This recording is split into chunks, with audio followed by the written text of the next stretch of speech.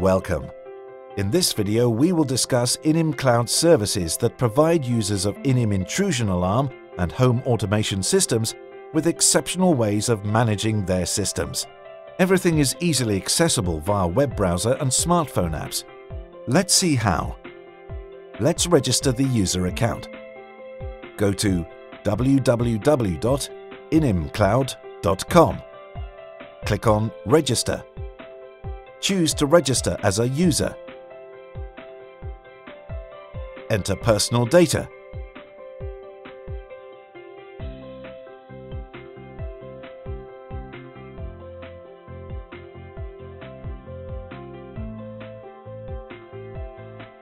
Read the privacy policy. Check the data. Confirm. You will receive an email confirming the account. Click on the confirmation link. At this point, the account is confirmed and you will be able to access the cloud page. Click on Go to Inim Cloud. A temporary number will be provided that must be entered on the control panel. From the keypad, go to Menu, enter user code,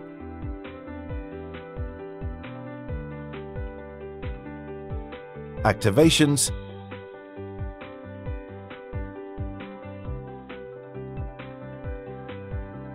Cloud Enrollment. Enter the temporary number that is shown on the cloud page and press OK.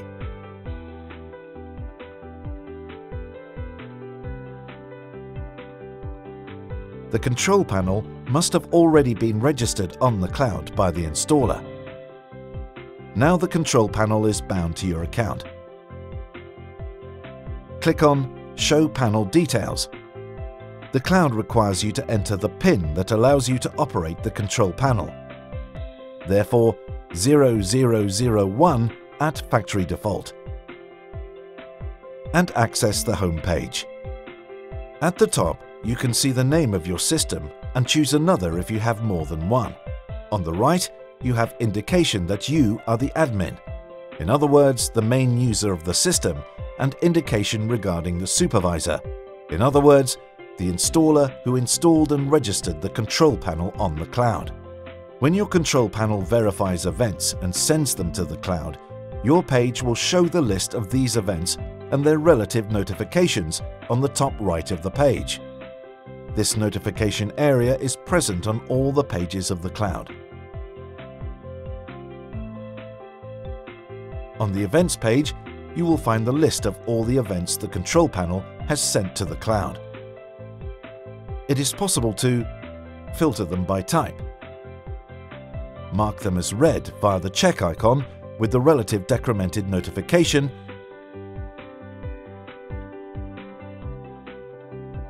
or mark them all as red via the bell icon. The cloud events are marked as red by clicking on the respective notification icon. The other icons allow you to carry out a search by type or specific period, save the list to a file on your PC, read the control panel events log,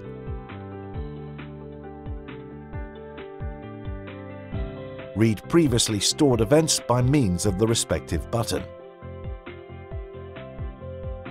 Let's go back to the home page. In the Scenarios section, you can see the active scenario or activate one of the program scenarios. In the Smart Home section, you can activate the outputs associated with your code. Under Climate, you can see the status of the keypad thermostats. Finally, you can see if there are any armed partitions or bypassed zones, and if required, unbypass them.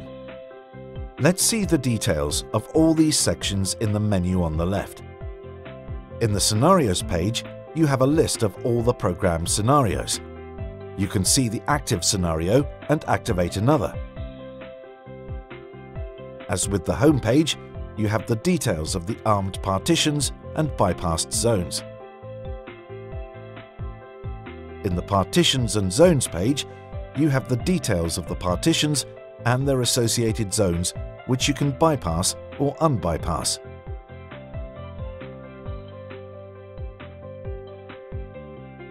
In the Smart Home page, you have a list of all your code-associated outputs, which you can enable or disable.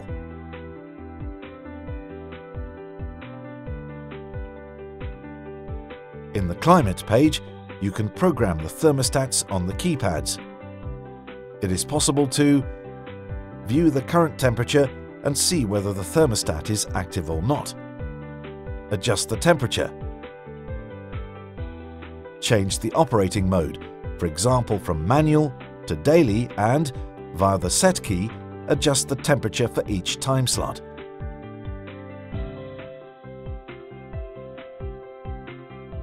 And finally, select either winter or summer operating mode. In the System page, you can see all the peripheral devices on your system, the firmware version, the supply voltage, and the status.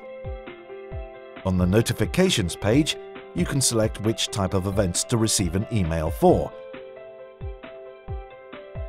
add mailboxes, and choose whether or not to have push notifications on your app. Let's go back to the Home page. The last two icons on the upper right side of the page enable you to log out and go to your profile page. Via the My Profile Settings button, you can change your personal data and information. At the bottom, you can find the list of mobile devices bound to your account, which is currently empty, and the separate windows of all your systems. Via the lock icon, you can reload the system configuration. The key icon confirms that the system ownership belongs to your user account. The button next to it allows you to unbind the system from your account. The other button will allow you to unbind the control panel from the account of your installer, who must return to the system in order to rebind it by means of the registration procedure. If you want to bind a new system to your account, simply click on the Add button. This will generate a new temporary number that will allow you to bind the new system, as you did for the first one. If your control panel is bound to several user accounts, and if you are the admin user, in the System page, you can delete all the other users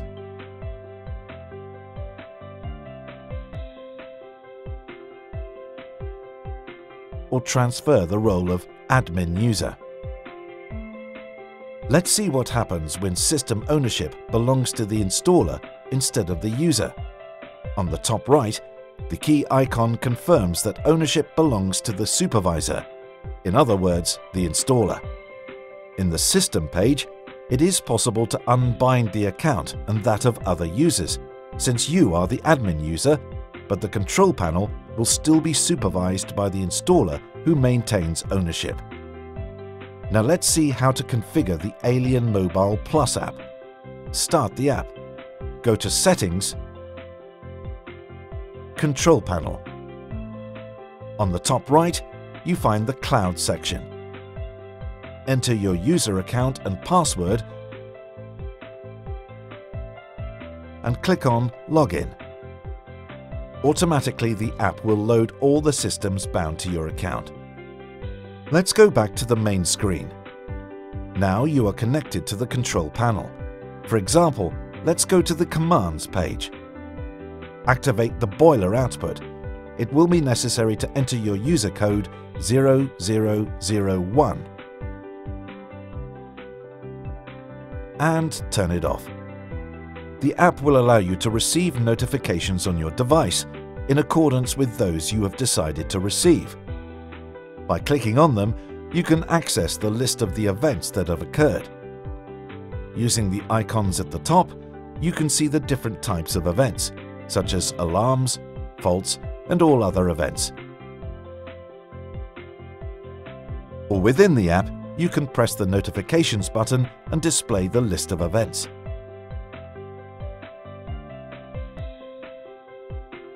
If at this point you access your user account, in the list of mobile devices, you will find the one on which you used the Alien Mobile Plus app bound to the cloud.